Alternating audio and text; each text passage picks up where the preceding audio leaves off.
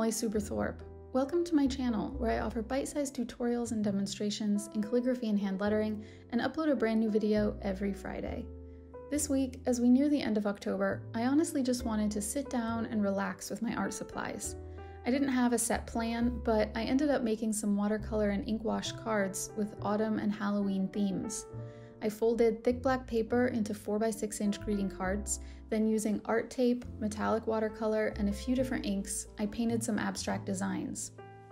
Then I calligraphed my greetings into the blank space left by the art tape. This is one of my favorite handmade card techniques, and it also works great for place cards and envelopes. Of course, it's very versatile too, depending on your paper and paint colors. I've linked all the art supplies below, so you can follow along if you wish. I have my favorite almond coffee here and have turned on some peaceful music. I hope that you find watching this as relaxing as I feel making it.